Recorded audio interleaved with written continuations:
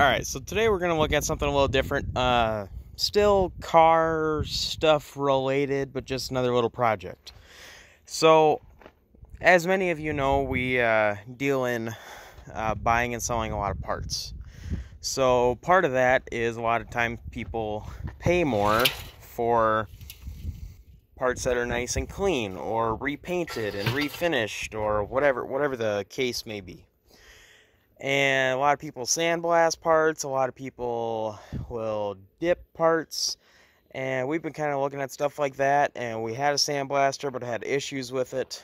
So we thought, what are other ways we could do it? And I ended up talking to a guy, friend of ours, and he said that he had a Tumbler.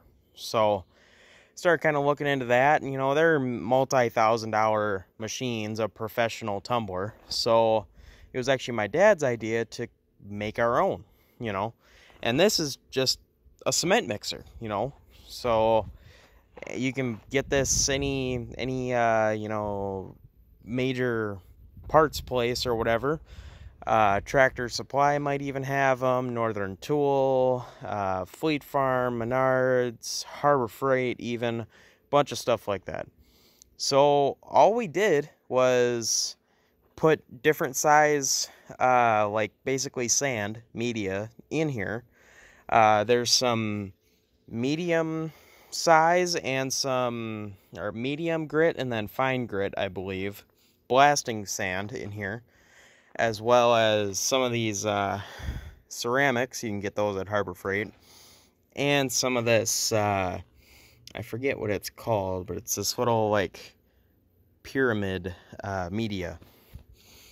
And all you do is, it's an electric, you just hit that button and it spins, and put whatever in there that's rusty or painted or something that you want stripped down to bare metal, and come back, 30 minutes, hour and a half later, and you get stuff like this. This has not been in there very long.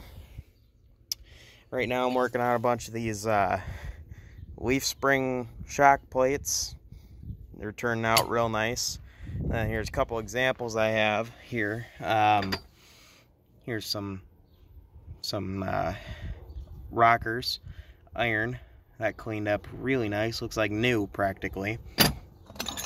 Some stamped rockers that were all rusty, now they're all looking like new again. Some stamped steel there. Springs we just did as a kind of sample test run, cleaned them up really nice, look like new.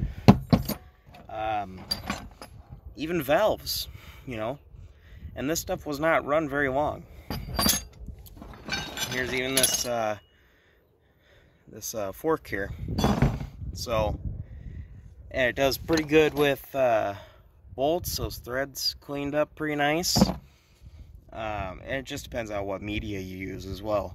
And you could put anything in here. You could just put a bunch of gravel in there too if you wanted to, but that'll break down over time. And this, I imagine, would break down over time too. So, and everything's a little different. I have not run very much aluminum through, just because I know it'll probably etch the aluminum a little bit. There's just a piece of steel here. There's a hood latch for I believe 70 Cornet. So, anyways, the only downside is obviously it uses electricity, but that's not that big of a deal for most scenarios. It is a little bit loud. Okay, so if you're in a residential area, you want to do something like this, by all means, definitely see if you can, but it might be a little loud. Your neighbors might complain, but it is what it is. So everything has a drawback. This one, sound is the drawback. So I'm going to start it up. Might get a little bit loud. Anybody using headphones, heads up.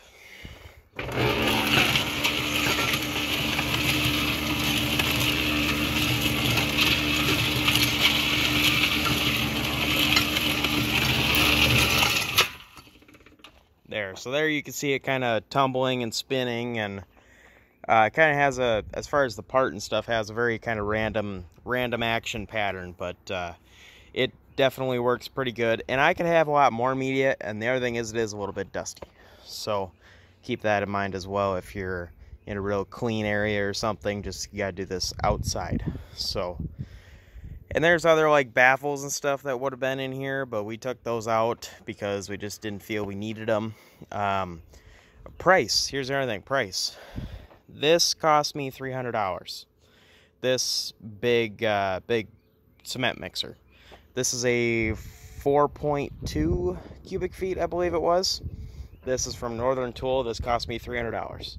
You might be able to get a little bit better deal on the same size one, or you might be able to get a smaller one or a bigger one, depending on what you need to do. This is just not quite big enough to do valve covers effectively, but you can fit any like this brackets and stuff like that.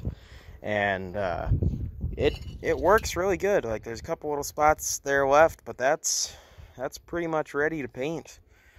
So, and that's the other thing is it'll, like on bumper brackets and stuff like that, that kind of heavy steel, it'll get a lot of it out pretty quick, but kind of the last little bit of that kind of rust stain and deeper pitted stuff, it'll take a while to get there, but also at the same time, you know, if you use kind of a good rust paint, it won't be an issue. So it just depends on what you want to do.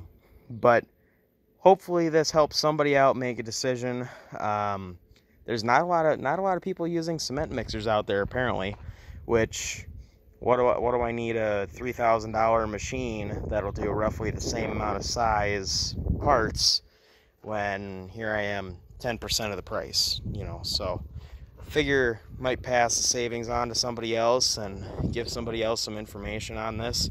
And if you guys want to see stuff about this, let me know in the comments. Otherwise we're just gonna go back to, you know, working on our cars and stuff. So anyways, let me know what you guys think about this kind of stuff in the comments. If you want to see more parts related videos, or if you want to see more tumbling, maybe you want to see a time lapse or something like that. So let me know what you think in the comments, and definitely consider liking, subscribing, all that other stuff, and I'll see you guys in the next video.